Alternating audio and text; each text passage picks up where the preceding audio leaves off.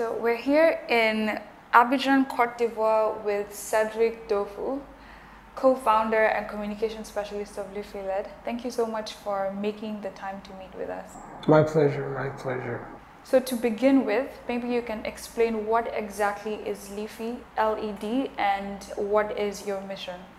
Okay, so LiFi-Led is an Ivorian-based company.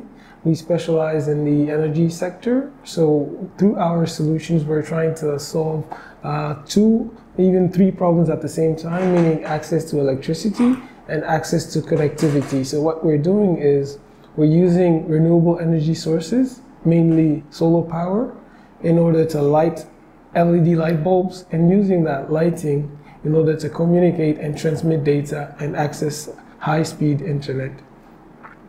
How did you come up with the idea? So it's my co-founder and I, we came up with this idea after an experience that he had. He was stuck in a field in the country of Côte d'Ivoire, and he was without internet, without lighting, and he found that unacceptable. In the modern days, finding yourself in a remote area with no access to communication tools. So as an engineer, he came up with the idea to use lighting as a means of communication and internet connection. And then we partnered up and started this venture together. What were the specific steps that you took from, okay, we are out here, there's no electricity, we have to do something about it. What was the next step? So the first step was acknowledging that there was a problem and then finding the solutions. Since the LiFi-Led technology is a recent technology, I think we're the only ones in Africa using that technology. So first of all, we had to get all of the, let's say, the documentation, find the engineers to start building this product. And then afterwards, seeing as we were trying to solve a problem that was also a problem that the government saw it was important to solve, we received a lot of government support in terms of creating the company and also accompanying us throughout the different steps. So we did not face that many difficulties, even though it was challenging to gather all the resources, mainly the financial resources, as you can imagine. Yeah, so how did you fund the whole project? Okay, so we started with our own funds. And then afterwards, we were awarded grants and some subsidies from the government. And also we started our own production. So we have our own clients in order to, let's say, be self-sufficient. Oh, okay. You mentioned that you're probably the only company in Africa that's using this technology. Did you have any prior exposure to the technology, or how did you learn about it? How did you go about adapting it for the market here and so on? So as I said, my co-founder is an engineer, yeah. So he's well familiar with these types of products. And I think he's studied abroad as well. So since I think the technology was used in Europe and the United States first, so he had that information, being an engineer, being a specialist in that domain. So he was able to bring it back to Africa and try to adapt it to our context. What other challenges did you have other than funding? Accessing the market. You know, we have other network operators that provide internet connection. So it's tough for us, especially in urban areas, to I guess spread out our solutions because they are really deeply, let's say, entrenched in this market. So accessing the market is a difficulty that we had and still have. We are mainly in rural areas, as we said. So we'll say that accessing the market, manufacturing our products locally are the main challenges that we have to face. What exactly are your products? So our products range from basic LED bulbs that only allow you to light your house, and we have the LED bulbs that allow you to access LiFi-Net. That's how we call the internet connection that we get through that light bulb.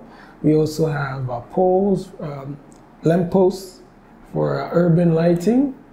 We also provide services, data mining, internet access, and whatnot. So mainly LED lighting and internet through LED lighting.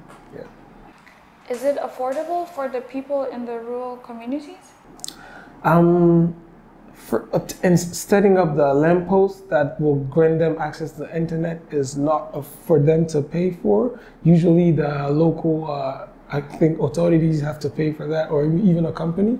What they can do is they can purchase what we call a pass in order to access internet, and it's usually $1 a day for them to have access to that internet connection. So I don't know if it's affordable for them since they're in rural areas, but I can definitely say it's something they can pay for eventually. How have you been able to measure the impact that the company is having?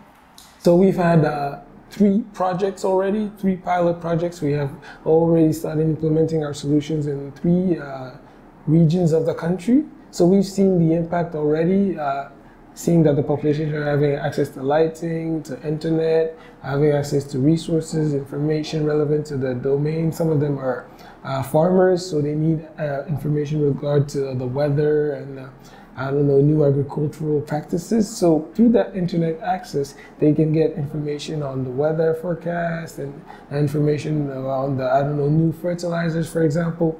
So this has really helped them develop their activity, and for the students as well. Every time we set up lampposts, for example, in a region, what we do is we train the youth on the new communication tools and try to upgrade them on that particular field. So that's the impact we've had. We've seen that they still use our solutions up till today, and we've also had a partnership with the government in setting up a solution in a different region, and it has helped light a school. So we've seen the impact. The impact is there to be witnessed.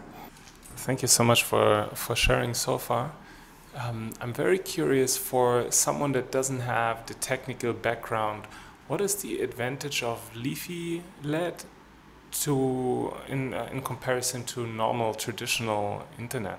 I was hoping for this question. So the advantage of LiFi-Led, first of all, we're using renewable energy sources, so less pollution, less greenhouse gas emissions.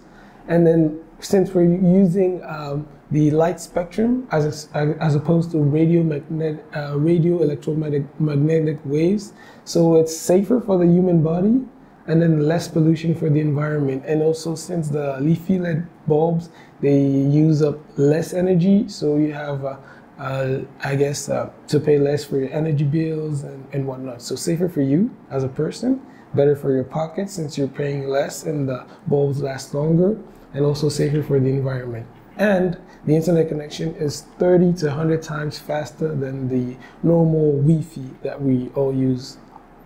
Wow, I'm glad that you mentioned the last point, because internet speeds oftentimes are a challenge. Yes, especially here in Côte d'Ivoire, where we know that access to internet is very expensive, and if you want broadband internet, it's even more expensive. But with our solutions, with $1 a day, for example, they can have access to internet that is up to 100 times faster than normal Wi-Fi. So I think that is something that could be very useful for our fellow citizens. So just for me to understand, if you go into a new region and you say, okay, let us bring LiFi-Led solutions to that region, what is the exact process? You go in, you put up a tower, or how does it work? So how it basically works, for example, we can have a company that orders our product, or it can be maybe the local authorities that will order the product. So we go there, we are welcomed by the populations because we're bringing light, and we know that here light brings hope. So they're really happy to see us. We set up the lamppost. So we have different products depending on what they've ordered. We have lampposts, we have the LiFi terminal. So that's a different product that allows us not only to provide internet access and lighting, but also communicate, because there's a LED screen where we can have weather forecasts, television shows, and also have a space for companies to advertise if they want. So depending on the product that has been ordered, either by the government, your local authorities, or a company or contractor over there, we set up the solution, and then there's access to internet, and then the populations over there will just have to purchase the pass that I mentioned earlier on. Okay, so that means, so for the consumer to get the internet, it will be light transmitted internet basically. Yes. how does the internet get to the device that sends the information? Is that like do I have to imagine like one central tower, or how does that work? Is it by yes, I think it's satellite or satellite. Yes, okay. Satellite.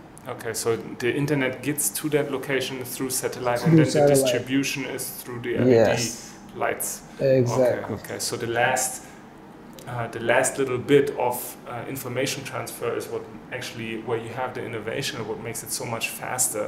For the Exactly. consumer. So we access the internet through satellite. I think we have a small antenna on the top of our mechanism. And then after we've accessed that, we use the LED light spectrum in order to transmit the data and the internet connection. Why has no one else thought of that before or done that here? Do you know? I mean, since it's a new technology, maybe they did not know how to use it, or maybe they did not really know it existed. So that's our luck there. Mm-hmm. What did you personally do before LiFi-LED? Did you always think, okay, I'm going to become an entrepreneur, or? Well, while I was studying, I always said to myself, I would rather work for myself. So I think I had this entrepreneur, let's say, fiber in myself. So that's how I went into this quote-unquote game and started doing my, let's say, our own thing, yes. So you were already open Yes. to it. Did you have anyone inspiring you to say, okay, it's possible to work for yourself, maybe your parents or a mentor, or did you just always have that? And Yes, a mentor, since my co-founder is a little bit more experienced than myself. He was kind of my mentor in this adventure, and maybe like taking me by the hand and taking me through the steps, since he has way more experience than I do in this field. He's been an entrepreneur for over a decade now, so he's really been helpful and instrumental to us starting this journey together. yeah. Okay, so you had a previous entrepreneurial experience, and then you could learn from that and really grow in this project. I had entrepreneur will. He had the experience. Yeah. What did your family and friends say when you said, okay, I'm not going to take a 9-to-5 job. Yeah. I'm going to start this business that's going to bring 30 to 100 times faster internet to rural regions and bring light. What was their reaction? So my let's say my motto was always to make money while making an impact. So I think my parents and friends, relatives, they were always very supportive. They were always telling me, you're young. I mean, you can still try it out. If it doesn't work, you'll still have the opportunity to go get a 9-to-5 job. So they were always telling me, go ahead. It doesn't matter if you fail. We hope you won't though, but go ahead and just go for it. So I was lucky enough to have their support, lucky enough to be with persons that had the experience and the knowledge in the, let's say, entrepreneurial world to allow me to go forward with this idea and go and meet my, my destiny here. Yeah, great. I'm still very curious because your project sounds very bold, right? Not everybody thinks about, okay, I'm going to bring internet to a country, and especially to rural areas. Yes. It's usually something that big established companies do with crazy funding. Yet you said, okay, this idea is valuable, let's do it. And I'm just very interested about your market entry strategy. Yes. Like, am I correct in the assumption that the easiest part to implement is just to bring LEDs, to bring light, and that the internet is the more difficult part? I mean, both parts are difficult, seeing as we have established companies selling LED light bulbs already. But that's how we saw it. We saw it as an innovation, using that LED not only just to light, but also to access internet. So it was seen as an innovation and welcomed by the, we would say, competitors. And we've had also the support of a network operator here that helped us implement our solutions in some of the regions, because they're not really interested in those rural areas. So that was, to answer your question, our market entry strategy. We started off with the rural areas knowingly, because we knew that those network operators were not that well established over there, and they did not see those areas as being really relevant, seeing as the population there was not really important and it wouldn't be beneficial for their own market. So what we did is we started accessing rural areas, started intervening over there, and more we hope to bring our solutions to more urban areas, because in the rural areas we could say we are pioneers over there, but we know that the main market is in the urban cities. Areas. Yeah. Okay. Wow. So basically, you said, okay, we cannot do it alone. We have to partner, and let's partner with established telco providers because they don't see any business there, and we can make a viable business model for them if they partner with us for the rural areas. Wow, that's pretty smart. But we're hoping now to bring our solutions to urban areas, so that's the next step. So you will partner in the rural areas, but compete in the urban setting? Yes, most likely, yes. Okay, that's great. Yeah, because even here in the urban setting, I mean, I would love to have faster internet. Yeah. Please do. Who wouldn't? Yeah.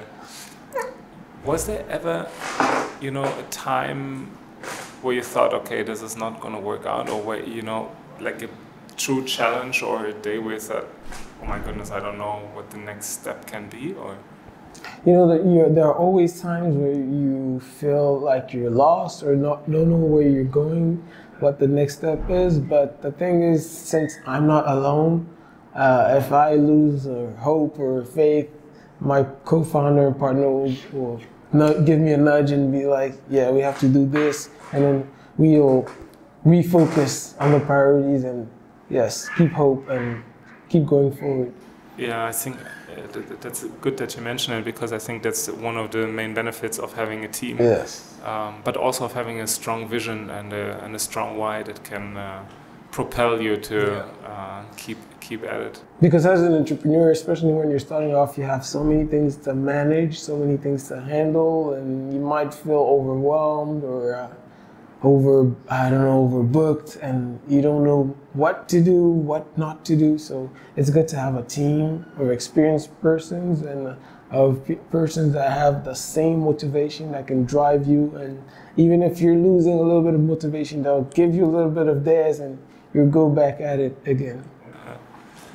How do you keep yourself motivated and working and productive? Because I mean, I've started my own businesses, and especially in the beginning, it's like the day does not have enough hours in a way. Yes. How do you personally do that? Do you have any routines or? No special routines. We just work as much as we possibly humanly can. And then when the body says it's time to sleep, you just sleep, because what motivates us, what drives us is the impact. When you bring light, just light, and you see how it lights up people's faces, and you feel that you're making a great impact, and that's motivation in itself, and it drives us, yes. It's great. Other people, other entrepreneurs, they use it as a metaphor. We're bringing light, but for you it's quite literal. Yes, that's literal. What would be your advice to a young person from Côte d'Ivoire today? My advice would be know exactly what you want to do. Try to have a plan, a clear plan in mind. Try to have it in writing as well. Maybe get advice from experienced persons around you and your entourage. And be bold, determined, and motivated. Be willing to go through those challenges, because yes, there's light ahead. Yeah. Thank you so much for sharing. Thank you very much for being here. Thank you very much for giving us this time, and hopefully we hope to see you again.